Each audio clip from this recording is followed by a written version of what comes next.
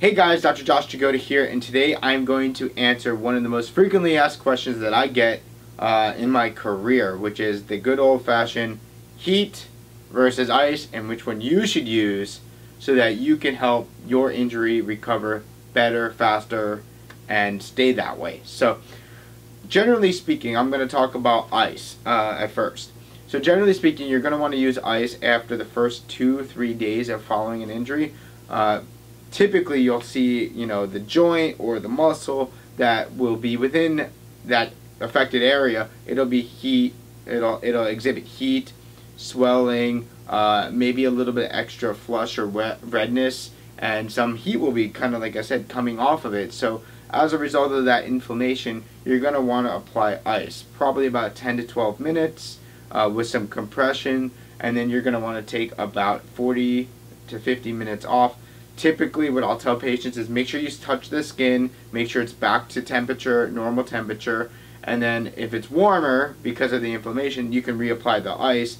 But if it's still cool or doesn't feel like it should be as warm as the other side, then you want to give it some time. That being said, this is also really good for sharp stabbing pain, very fresh acute injuries, as I said, 2 to 3 days. Or neurologic injuries where you're having burning sensations. So I really find that ice tends to help those. So with regard to heat, what should you use for heat? Or when should you use heat, I guess. Heat is usually better after about, that 4th, 5th day.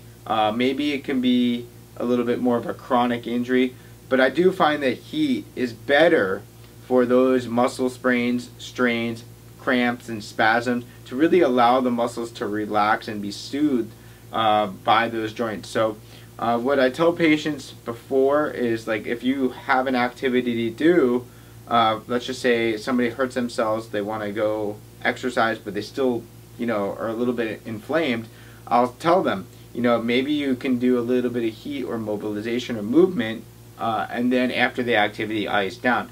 But I really don't recommend combining ice, heat, back and forth. You really want to check with one, see if you can get a benefit from that one. If that doesn't work, then you may want to try the other one, because as the old saying goes, everybody is different. But generally speaking, heat should be used for more of the sprains, strains, and chronic injuries, and ice should be used more for those acute and newer injuries that are exhibiting more of that inflammation. So hopefully that clears up a little bit of that debate between ice and heat. Alright, I'm Dr. Josh Jagoda. Thanks for stopping by, and I will see you next week. Bye.